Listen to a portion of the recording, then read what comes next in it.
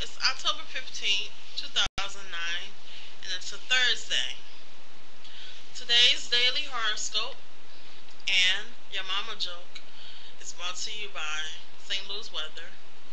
Today's weather is 49 degrees, winds north, 12 miles per hour, cloudy, humidity is 81. I like to start off with my daily horoscope, which is you are taking yourself more seriously now. Let you know this phase won't last long. Even so, you could find time to get into it with an intimate partner. He or she decides that your long-term plans are illogical. Be careful, for you could easily become obsessed with the current idea. Listen to advice with an open mind and heart.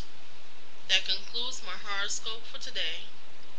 Today's your mama joke is, your mama's so fat she fell in love and broke it. Not sure how funny that is, but that's today's your mama joke. Today is Thursday. My show of the week that I watch on Thursday is Grey's Anatomy. So I look forward to all my Grey's Anatomy fans that watch that show. And I was wondering if you all got to see the new show of Nip Tuck Season 6. I watched Nip Tuck last night and I really liked it. I've always been a fan of that type of show.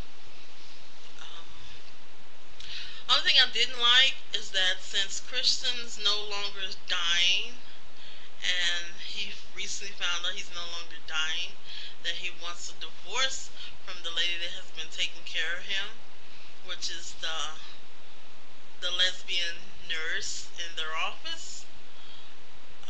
She's a very good person because she's been there for him, she's been there for his child, and now they're having a divorce battle over all his finances and money because he turned everything over to her because he was dying.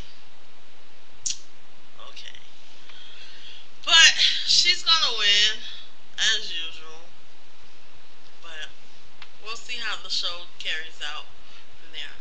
But Grey's Anatomy, last week was pretty good. I really liked Grey's Anatomy last week. Even though the character that was dying, I can't think of her name, but the blonde-haired girl, she's back working, and she came in with a new wig, and she was so excited to have on a wig, and got to working, and just snatched the wig off her head and say, I can't do this.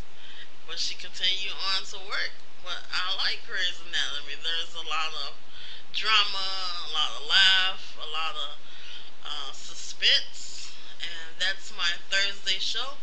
So if you are a Grey's Anatomy fan, still stay tuned for tonight's episode, and you'll have a great Thursday. Peace.